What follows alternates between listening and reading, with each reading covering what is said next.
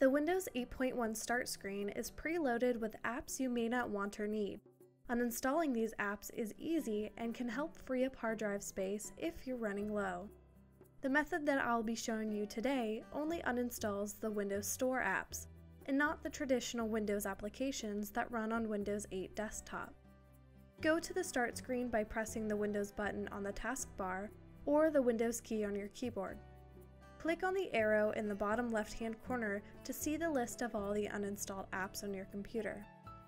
A faster method to finding the app that you're looking for is to search for it instead of scrolling through the long list of applications installed on your computer.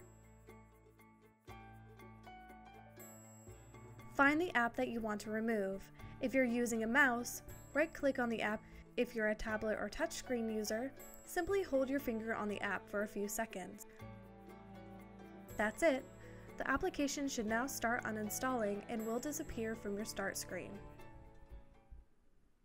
If you need more help, please contact @Dell Cares on Twitter or go to our website dell.com/support. If you want to stay up to date with the latest hints and tricks, please subscribe to our channel.